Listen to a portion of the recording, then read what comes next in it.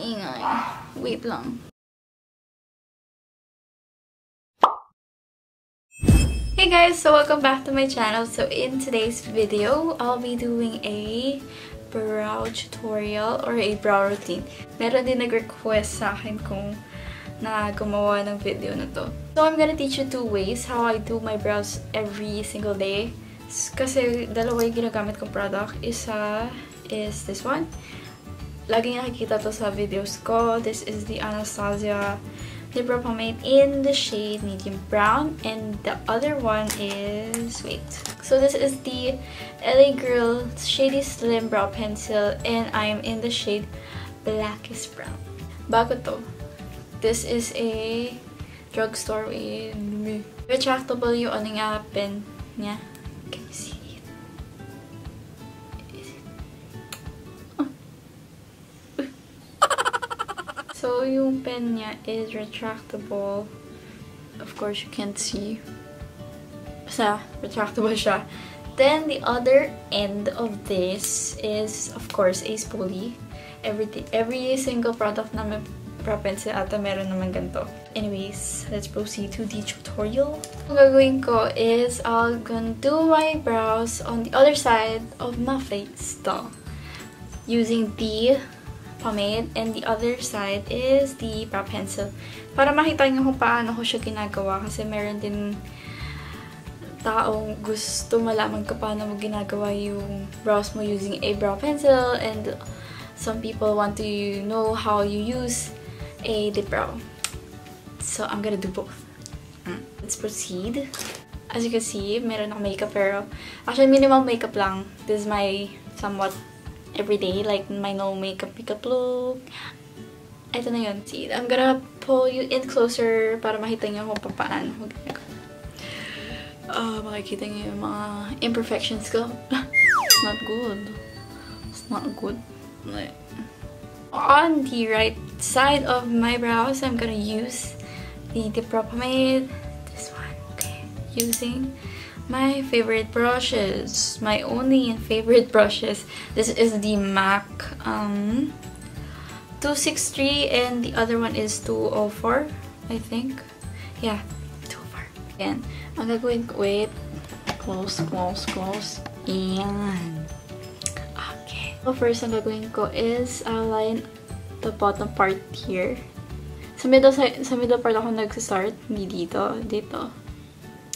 So, line that first, and then going in towards the tail. Yan.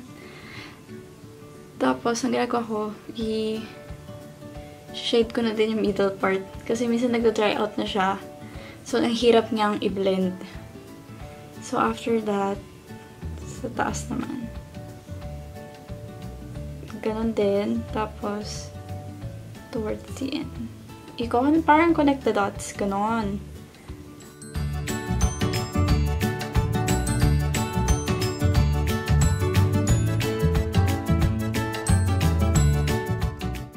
Tapos, pag wala ka ng product left dito sa brush, doon mo ilalagay itong brush ito in the front. Tapos, gently do a small strokes para hindi harsh at hindi magmukhang pentel pen. Alam mo yun? Basta yun. Dami kasi tao nagkakamali sa ganon dito sa part na to. Minsan kasi yung iba magsa-start dito, then going in here.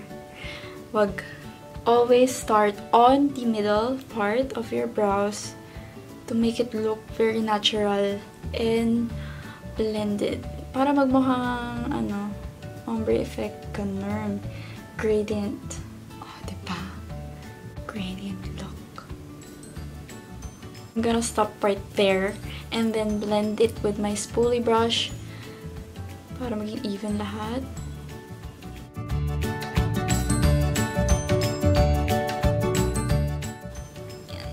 Oh, see?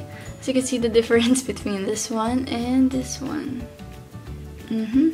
Yeah. After that, this is optional. Hindi ko na i-recommend sa inyo kung gusto nyo itong gawin. But, sometimes, pag madumi yung kilay ko, if I have some hairs there, I use a concealer.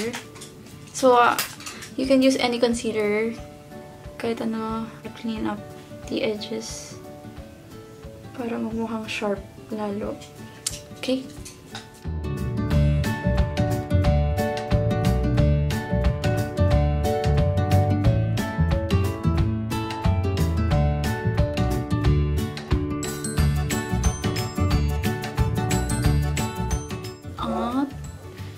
Okay. See?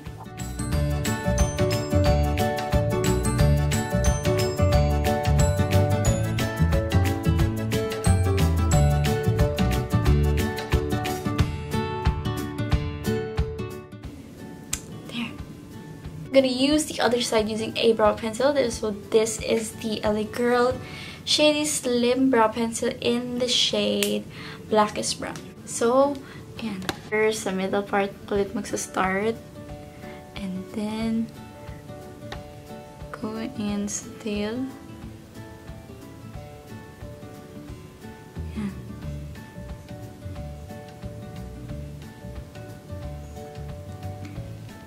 Tapos, ito, syempre, pencil to. You have to be very, very light-handed. As in, super. Lalo na ako, pigmented masyado yung pencil mo.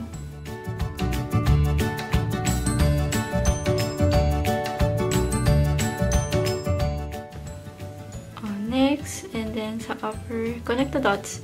As you can see, I have a bald spot there. So, I'm gonna connect the tip. Yan. Actually, it's okay if magkamali ka. Yan. Okay, una na.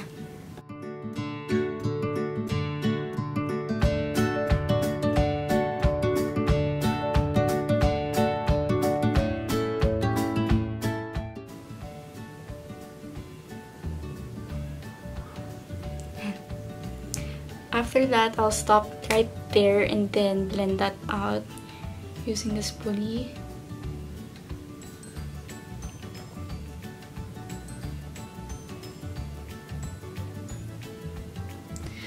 It's very important to blend it out kasi pag binrush mo siya, kasi makikita mo yung mga areas na hindi mo na-fill in.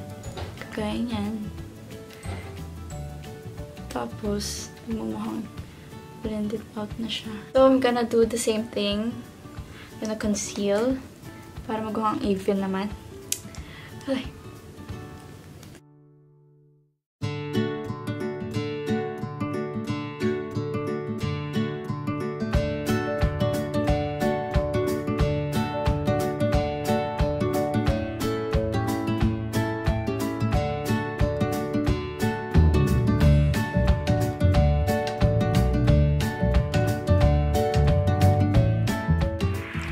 Okay, so this is the final look. So as you can see, there is not much a difference between the two. Except for the color though. Mas dark yun dito kaysa dito. So wait lang. Hindi pa ako tapos. Wait. Option lang to guys. Pwedeng hindi nyo na to gawin. Pwedeng gawin. It's up to you. So I'm just gonna put my brows a clear brow gel. This is from Anastasia. This is the clear brow gel. So I'm just gonna put that para lang maset yung eyebrows in place and to look more natural as well. So, I hope you guys learned from this video. Sana natulungan ko kayo kung paano ko nagawa yung aking everyday brows. The natural way, the easiest way. Okay. Don't forget to give this a big thumbs up if you liked it, and don't forget to click on the subscribe button down below to be notified every time I post a video. And that's it.